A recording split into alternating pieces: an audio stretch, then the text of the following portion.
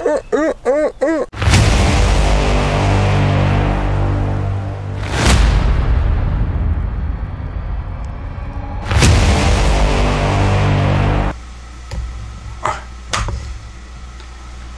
so this is actually the second time I'm filming this video. The first time, it was way too dark. I decided not to turn on some of the lights, and it got dark. And I know, George, you don't like it dark. So, that being said, I know it's been a while. I missed last week doing a video. I was working on the review, but I came down with allergies or a cold or something, since currently the weather here in the Northeast is something like schizophrenic. One day's 87, the next day it's in the 50s. So everybody was getting sick. I was hoarse, coughing, the drainage, it was bad. I couldn't do a video like that. So I figured I'd take some time to recover, and now here we are later in the week. Actually, I'm filming this, it's like 7:30 at night on a Sunday. I worked all day teaching, had a great class, and decided that now that I have a free moment, I would come and talk about this amazing gun. This, and everyone's looking at it and they think they know what it is, but you don't. This is a model CC660 from Coast to Coast. It is a 12 gauge shotgun. It is a master mag. On the barrel, it is labeled for a police riot shotgun. Alright, so it's a 12 gauge pump action, which is great. It is actually one and only shotgun that I have. What makes this one a little different is obviously the mag tube itself is almost the entire length of the barrel. It is not designed for fowl hunting or skeet shooting. It is something you would see the police department have in their squad cars in like the early 70s. I mean, I remember seeing shotguns like this when I was a kid on like Chips, TJ Hooker. I don't know, I'm aging myself, but it's a Coast to Coast shotgun. More importantly, it's a Mossberg 500. So yes, I said it's a Coast to Coast. It is their branded version. So these were made by Mossberg here in the United States, and then they were stamped and branded for Coast to Coast, which, if you guys don't know, because I didn't even know what Coast to Coast was. Coast to Coast was a hardware store back like Midwest area, but in the like 60s and early 70s. In fact, they were still around in the 90s, and they were bought out by True Value. Not getting too in-depth on Coast to Coast and the stores and all that, but they did try. They were like little mom and pop, hardware stores that I was used to when I grew up. They did try to branch out into larger, like a big box store, kind of like what we have today with Lowe's and Home Depot, and well, just didn't pan out, just didn't take off. So True Value ended up buying them, and they went the way of history. However, some of their firearms are still left over. They are not worth a lot. In fact, they are only a few $100s. Now, nothing wrong with that. I'm into cheap guns that are good quality because it is a Mossberg at heart. Even though it doesn't have the Mossberg name on it, it is a Mossberg 500. It breaks down the same way. It operates the same way. Hell, it's the same shotgun. That being said, this one has no choke in it and has no way to put a choke in it. So if you were going to use something like this with birdshot, good luck. It's going everywhere. There is no way to control the spread of the birdshot that you could with like a choke. That being said, it is a great gun for double up buck and slugs. All right, so this is a great shotgun for, say, home defense. Now, everyone that knows me personally knows that shotguns for me are tertiary. It is like the bottom of my list. It is like one of the last items that I'm going to go for when it comes to home defense, just because it's 12 gauge and, well, listen, double up buck slugs, which is designed for, that's penetrating a lot. I'd prefer sorry, I would prefer something to a pistol at that point, or the best for me would be a carbine with some frangible ammo. Because remember, guns are going to do one of three things. They're either going to poke a hole in you, poke a hole through you, or they're going to do what this one does. It's going to remove a chunk of you. Okay? My wife is very OCD'd in cleanliness. Last she wants is a chunk of the bad guy floating about the house. And I am way too lazy to clean up that kind of mess. So, that being said, it's on the list for home defense, but bottom of my list. To each their own. Some people want to go straight for it, but me personally, these things, they kick a little too much, especially when you're moving into that double-aught buck and that slug area. For having torn labrums, 12 gauge is not a very pleasant experience for me. I'll do it, but not going out of my way to do it. In fact, we have some video right here of me shooting. I'll play that for you right now. Alright, so we're down at the range. I've got that coast to coast. I have loaded. First up is going to be 2 buckshot. Yeah, remember, there's no choke in this, so it's going to be bad. So 2 birdshot, 2 buckshot, and then 2 slugs. Because, well, it's a police riot, and it's designed for buckshot and slugs. So I'm right around 10-yard line. We got a target. It's already got a bunch of holes in it from 357 and 38 special. But from this distance, I'm going to shoot at the Homeland Security target, and then we'll take a walk down and take a look at it, and then we'll go back to talking more about this gun. All right, here we go.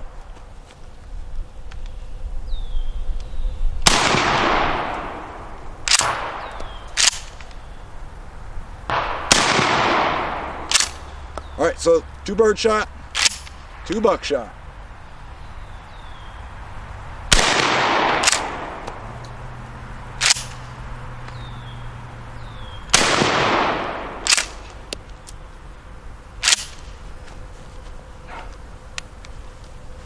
Now the slugs, and I'm telling you right now, I hate shotguns. I have a torn labrum. This sucks. Luckily, I just got cortisone a couple of days ago.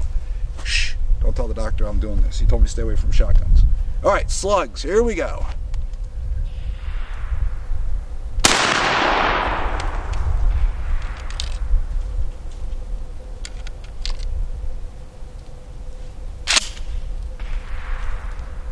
Next slug.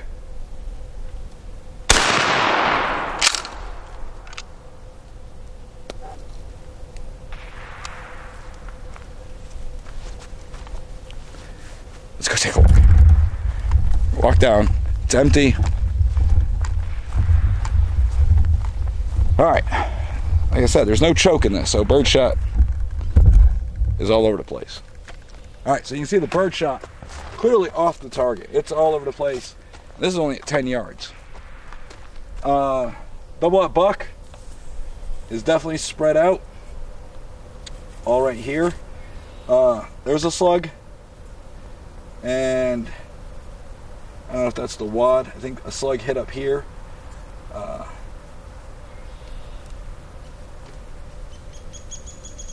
Point is, the gun is not designed for birdshot. So I don't use birdshot. Well, Mossberg 500 with no choke in it. That's not what it's designed for. It's not a hunting gun. That being said, for me, remember, this is tertiary. So, pistol to get to a carbine. Pistol is back up to the carbine. If it goes down, I use that. Worst case scenario, shotgun. But I'm telling you, double-aught buck at 3 yards makes a mess.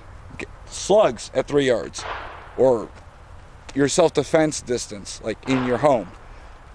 Listen, you're going to over-penetrate. You're going to definitely hit the bad guy, and it's going to blow through your wall and a bunch of other stuff. So I always recommend don't use a shotgun for home defense, and not unless you don't like your neighbors and you don't like your house. So there's always that.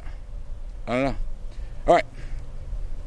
Normally I do more shooting, but listen, this thing's kicking my butt. All right, my shoulder is on fire. So let's cut back to the office. That's it. We're just doing 6 rounds today. All right. It's great. I beat up my shoulder just for you guys. Luckily, I was only a few days out from cortisone injections. But there's really not much to talk about. It's a Mossberg. It's a regular shotgun. There's nothing extraordinary about it. It's your run-of-the-mill shotgun. Everyone understands it. Surprisingly, the action, the barrel, everything on this, when I first got it, it had been not cleaned for a while. So I broke it all down, cleaned it all up, actually used a Mossberg 500 video on how to do it. So thank God I could find that. And then I am lucky enough to be able to meet with Mossberg engineers. Just because for me, Mossberg's a local company. It's literally right up the road.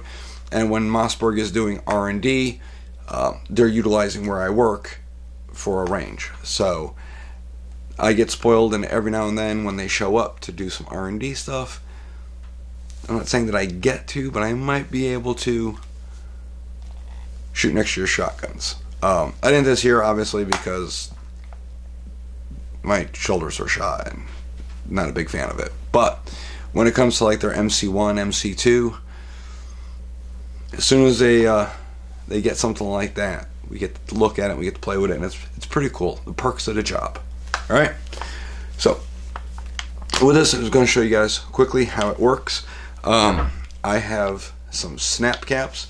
So for me, when I load this, I usually drop one in the chamber, lock it forward, flip it over, put one in, shove it in the tube. All right, now the tube is big enough to hold 5, which means I can hold 5 plus 1.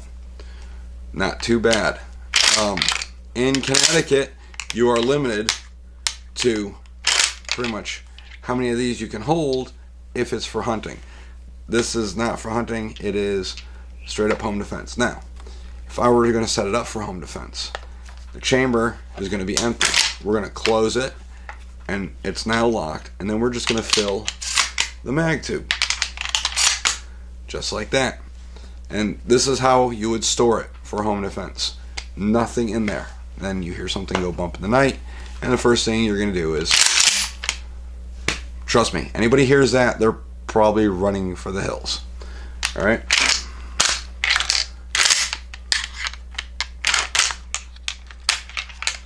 Trying not to shoot these across the room, which the first time I recorded this, I ended up doing.